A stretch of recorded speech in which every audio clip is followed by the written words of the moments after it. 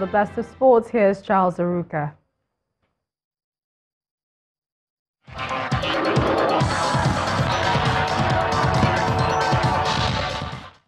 Thank you, Millicent, and welcome to Sports News. Rangers International of Enugu staged the most remarkable comeback to clinch this year's AITEO Cup after they fought from 3-0 down to win a penalty shootout 4-2 against Kano Pillars.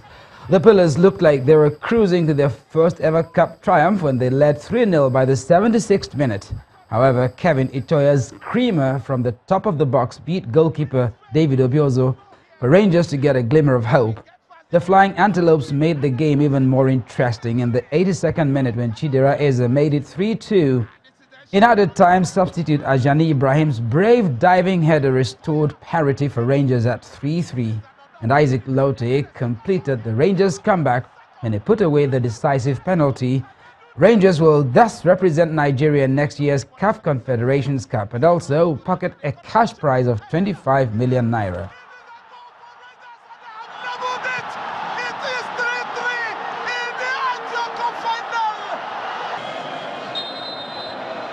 For Kano Pillars, that is Jimo Ismaila. He goes for the run-up, and it is served by Nana Bonsu. It's a penalty. How does Lute play? Is it Rangers for the title? Yes, and Rangers are champions of the AITEO Cup for 2018. Rangers have won the AITEO Cup. Scenes here. Rangers International, champions.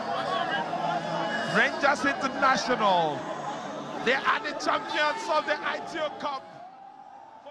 Congratulations to the comeback kings. And now to Intercontinentals. Enyimba have crashed out of the CAF Confederations Cup after losing 2-1 to host Raja Casablanca of Morocco. A blunder by defender Isiaka Oladuntoye gifted Raja in the dying moments of the first half. Oladuntoye then put the ball into his own net in the dying minutes, but substitute Abdul Rahman Bashir grabbed a consolation goal for the Aba Elephants. The Moroccans will face AS Vita of Congo DR in the final. Over in Europe, Monaco earned the first point of their disappointing campaign in their first European outing under Thierry Henry after a 1-1 draw at Club Brugge. Jadon Sancho scored his first ever Champions League goal as Borussia Dortmund scored 4 to emphatically put away Atletico Madrid. Tottenham goalkeeper Hugo Lloris was sent off for a moment of madness before Luke de Jong's 87th minute equalizer denied them victory over PSV Eindhoven. Barcelona, missing talisman Lionel Messi, beat Inter Milan 2-0 to take control of Group B.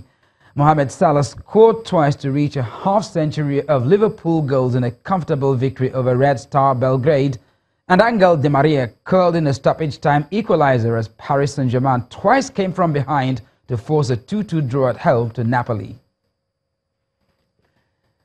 In tennis, Angelique Kerber produced a stunning display of defensive tennis to see off the big-hitting Naomi Osaka 6-4, 5-7, 6-4 in a classic red group encounter between the last two Grand Slam champions at the WTA Finals. The victory evens up Kerber's record at 1-1 in round-robin play as Osaka slumped to her second straight defeat at the season-ending event, leaving the US Open champion on the brink of elimination from the 8-woman tournament. Osaka finished the match with 50 on forced errors and 42 winners, while Kerber, who had 30 on forced errors and 24 winners.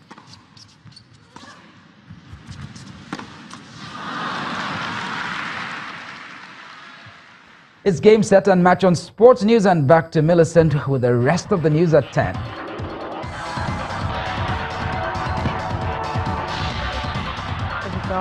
The U.S. Secret Service says suspected explosive devices have been sent to former Secretary of State Hillary Clinton and former U.S. President Barack Obama. Well, this comes 2 days after a bomb was found at the home of liberal philanthropist and financier George Soros in the suburbs of New York City.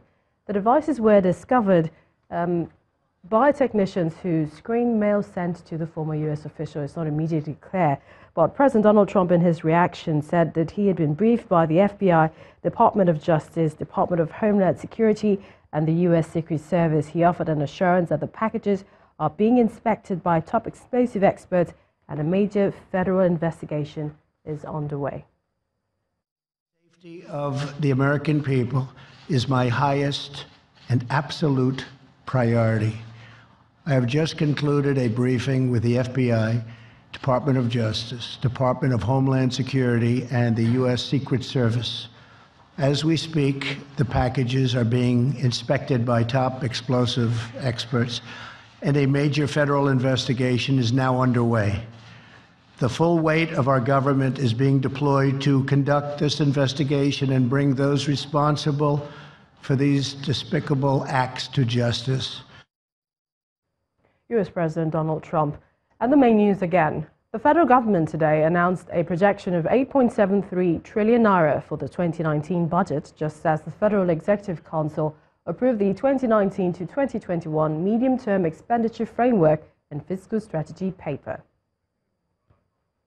That's the news at 10 tonight. Many thanks for watching. I'm Millicent from Walker. Have a good night.